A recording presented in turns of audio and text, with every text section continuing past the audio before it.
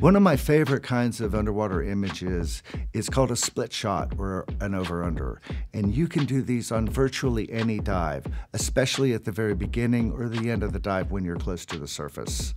Let's talk about some tips and tricks to make these a little easier to capture. I think a lot of us find over-unders to be one of the more compelling images that we capture because it's one of the few times that you can unite the beauty of what you're seeing underwater in the dive with the actual location that topside observers can relate to. Blending these two totally different environments is challenging, but also very rewarding. Mostly for these shots, we use big domes. 8-inch domes are preferable and super wide lenses are as well. This will do two things. One is it'll make you more able to control the water line that's dancing around the center of the dome. And it will also bring more elements from both the underwater and the topside section of your image or your scene into the frame that you're capturing. So one of the first challenges you'll find when you're shooting these kinds of images is that the tonal range is crazy. If you've got a bright sun in the top of your frame and dark water below, there's going to be a range that's too wide for a lot of cameras to capture. So as the photographer, what you want to do is minimize this. And the first simple way to do this is to shoot with the sun at your back versus the sun in front of you. This is going to give you a smoother total range, especially if you have white sand to brighten up the lower section, and it's going to make it a more even exposure, easier for your camera to capture. Now, an exception to having the sun behind you are the famous sunset split shots. These are some of our favorites. This is a challenge because you're pointing the camera almost right into the setting sun. So it's going to want to stop you down to, f22, a thousandth of a second. And if you do that, the lower section of your frame is going to be very, very dark. The solution that most photographers use to fix this is to use two strobes that are submerged to light the lower to the equivalent of the amount of light that you're reading from the sun. It sounds more complicated than it is. Expose the camera for the sunset, put your strobes on TTL, and they'll light up whatever comes in close enough to be hit by the light.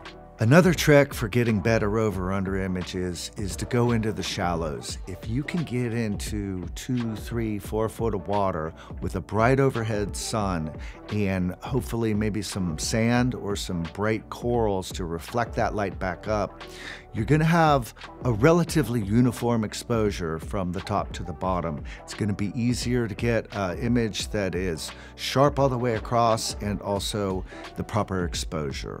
As a general rule of thumb, using a faster shutter speed, if you're not using flash, even go up to a 500th or a 600th of a second. If you're using flash, go to the max, which is probably 200, 250th. These faster shutter speeds are going to help freeze the water line across your dome.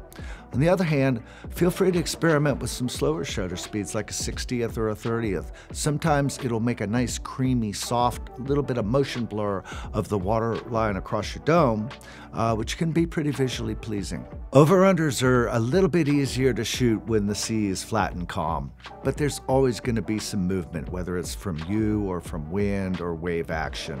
What you're generally going to try to do is get that water line right in the middle of your big dome, because it's never going to be exactly there. Things are moving around. Some tricks that you can do are sometimes to hold the housing out in front of you so that you're not even looking through the lens or at your preview screen at this point. You're actually looking over top of the housing, trying to get that water line into the middle. Another helpful thing is to shoot in burst. If you shoot in burst mode, you're going to find that the 5 or 6 shots that you have in succession, the water line is going to be here, here, here, there. So could be anywhere from the top third to the bottom third. So shoot it on burst and consider shooting over the top of your housing versus looking through it. Without a doubt, one of the issues that you're going to have to deal with if you start shooting split shots is water droplets on the dome.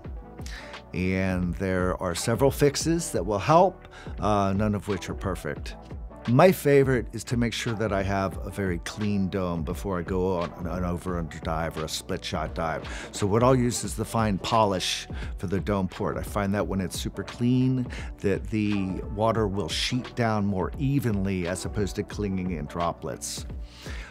There are other people who will use spit on the lens just like you do on the inside of your mask. This can work. And I know people have rubbed their lenses with potatoes.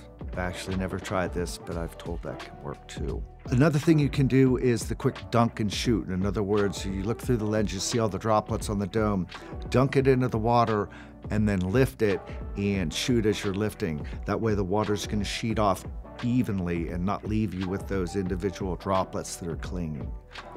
But be sure, you're going to have to fix water droplets in Lightroom or Photoshop after the capture. It's just part of shooting over-unders. One thing you should be prepared for with over-unders is that when you look through the viewer at what you just shot, it's going to look really disappointing. The tonal range that we're capturing is very wide here, and it's not going to display well in your camera. So if you go out and try these for the first time, remember it's going to look like your sky is blown out and it looks like your over-under is black. But when you get into edit your images, you can bring those darks back and you can tone those lights down. So don't stop shooting just because what you're capturing in your screen isn't what you expected. If you have any specific questions, please send them to us at Ikelite@ikelite.com.